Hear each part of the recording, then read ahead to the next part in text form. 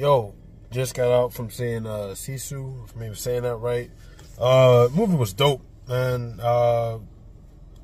It ain't no John Wick, but it's pretty similar. It scratched the same itch, cut from the same cloth type shit.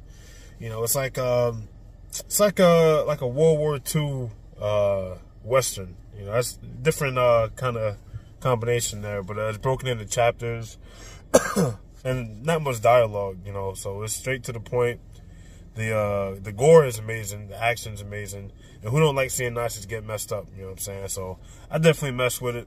I say check it out if you're a fan of this John Wick in general, action movies. Like I said, straight to the point.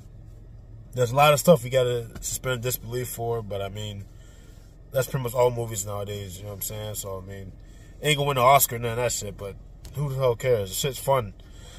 Go check it out.